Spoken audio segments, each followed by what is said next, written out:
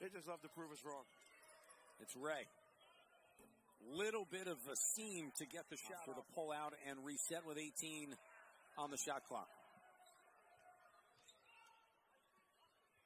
That's Ray again. That's that close. Open is Silvario, who will hit and give. Now they have their lead of 2. Monmouth has brought in Sam Chapu off the bench. Another 3. It's Dubar this time. Monmouth really extending out their defense. Open look. It's Dubar. Shot clock to 7. Good bounce pass inside. Ray. The soft left. You can see the double there, and that's twice now they've tried to double. And the Hofstra guard able to get around. And the last few years have been more of good players leaving after their freshman or sophomore season from mid-majors. Great balance on the defensive end, and the Hawks go down and take advantage. Good offense off the bench. In the corner, Dubar. Something to be said for Pappas off the inbound.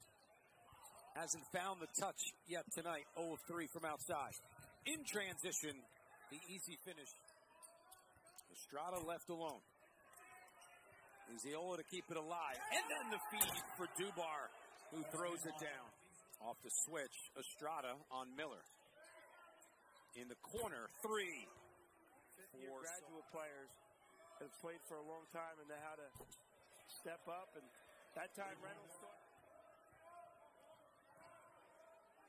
15-point advantage for Hofstra.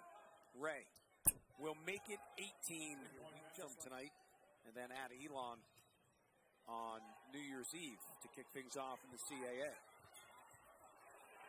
That's just a poor break. They go down low for Iziola. The drive around Chapu off the switch. Next whistle gets us to the under 4. Ray playing catch back and forth with Estrada, who makes a down low. Good job, Kramer.